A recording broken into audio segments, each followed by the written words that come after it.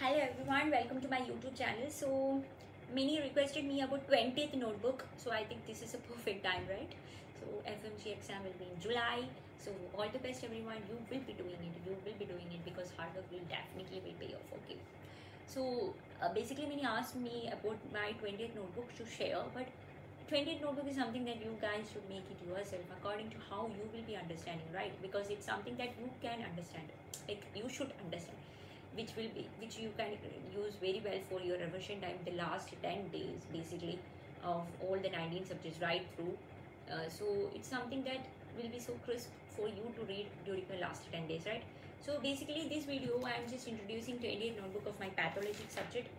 So pathology I made 28th notebook according to the Pretty Ma'am's marathon videos and her LRR series and NEET PG FMG's last year questions from 2018 onwards. Like that I made some pathology repetition. I mean my 20th notebook of pathology. Basically first I will just tell the topics, okay, because I'm not teaching or anything. I'm just telling all the topics so you can just see like whether these topics are there in your mind and it's there in your 20th notebook. Okay, these are some important topics, very important topics. So pathology, pigments I wrote first: melanin pigment, hemosiderin, lipofuscin, and copper and glycogen and lipid, and stains of that, because melanin stain will be Mason's Fontana and HMB 45S100 and will be smaller stain, and hemosiderin pearl stain, Prussian blue, that will be there, and lipofuscin, it's a brown colored pigment, right, and senile atrophy. Okay, right.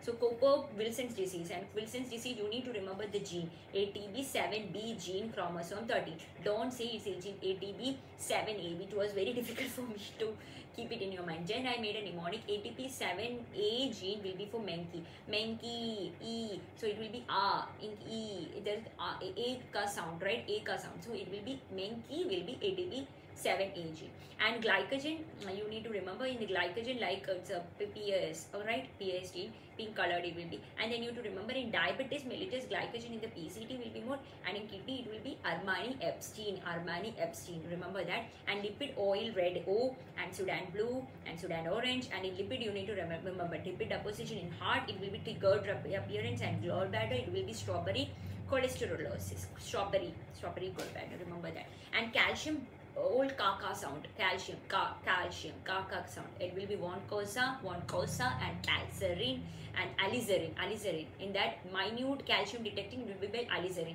Preeti Ma'am's mnemonic, remember, zarasa calcium, small amount of calcium. So alizarin will be the minute calcium detection, right? Inflammation, I wrote the sequences actually: margination, rolling, adhesion, transmigration, chemotaxis, and opsonization, and phagocytosis. Then I wrote the main things: rolling, selectins, there are selectins, right? EPL, English Premium League, right? And E for English for endothelium and platelets, P for platelets and Premium League, and L for leukocytosis. Then adhesion, it will be integrins. My mnemonic was ADIN, AD, adhesion, ADIN, in IN, integrins. So rolling, it will be selectins, and ADIN, adhesion will be integrins. And then for transmigration and for chemotaxis, you need to remember C5A. And for opsonization, you need to remember IgG and C3b. Opsonins, you can remember BGM mnemonic, C3b, IgG, and M mannose binding lecithin is also there, so that is why BGM. So remember C3b and your IgG for sure, BGM, C3b, B for C3b, and G for IgG, and M for mannose binding lecithin. Okay, and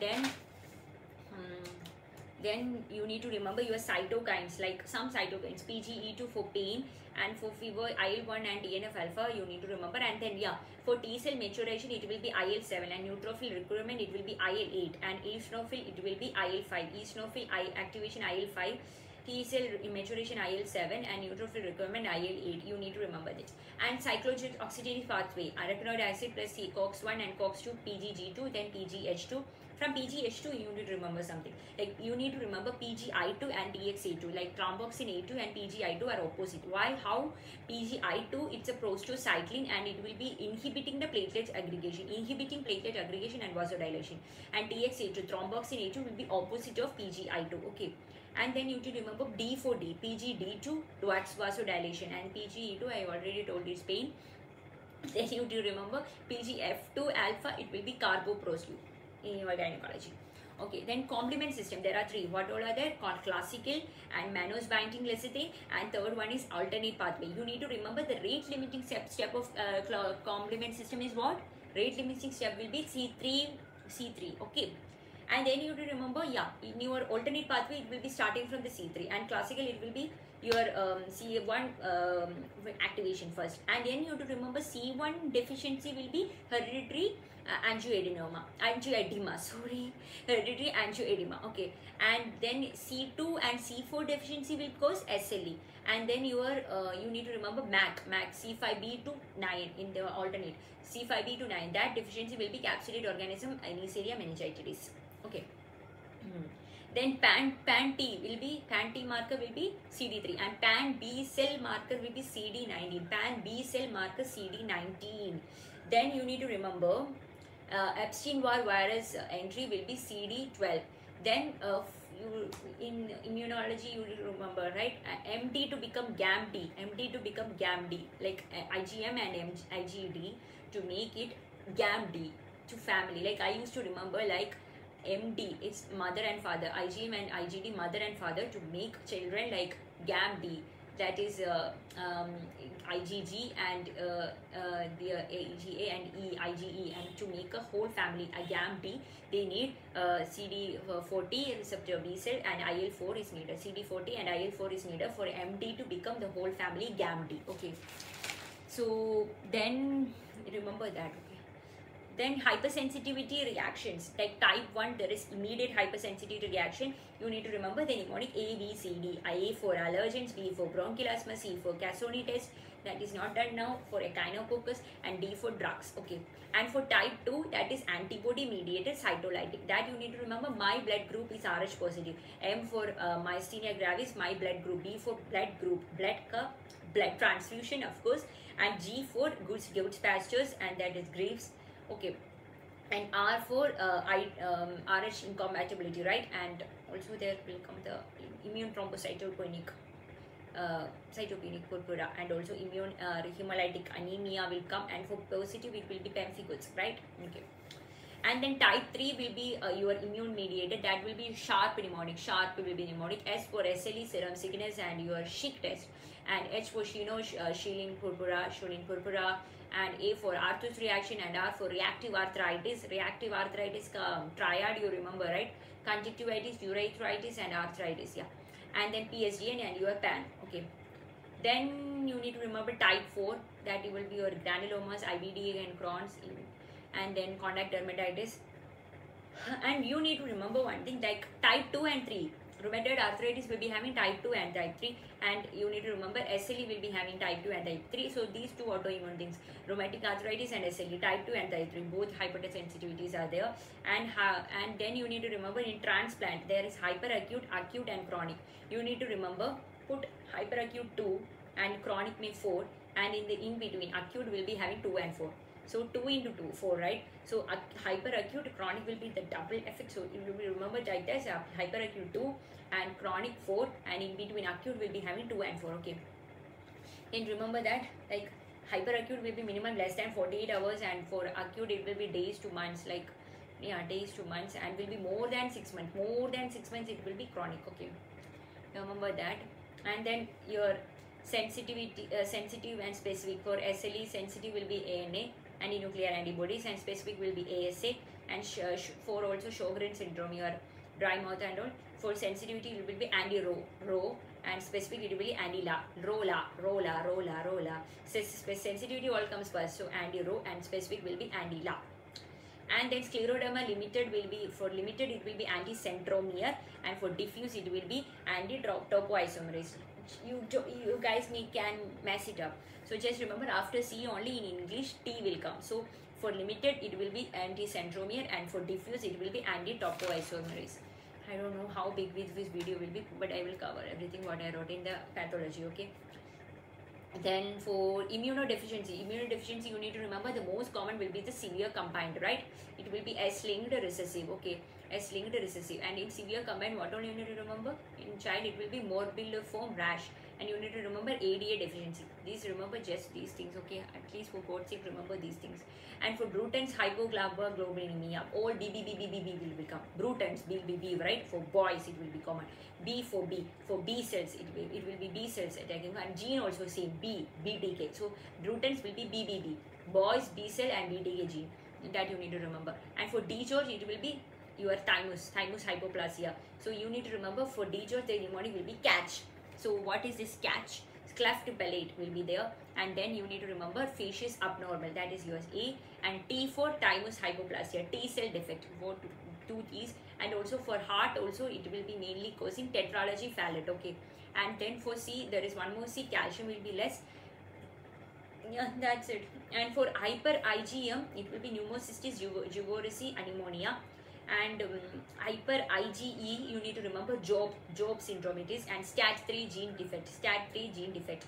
And Viscod Aldrich syndrome, it will be VASP gene, the W for W, VASP gene. And you need to remember for Viscod Aldrich defect, you need to remember IgA and IgE will be more, and IgM will be less.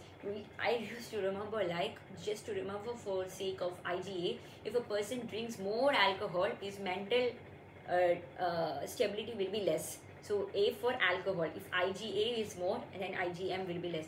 If a person drink more alcohol, A for alcohol, so IgA will be more. If IgA will be more, then IgM will be less. Understood now? More alcohol, mental will be less. So alcohol, IgA, and mental IgM will be less. So that you need to remember. IgE also will be more, okay.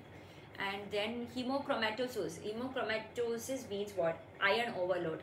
HFE gene, iron overload, HFE gene, chromosome 6. You need to remember HFE gene and chromosome 6.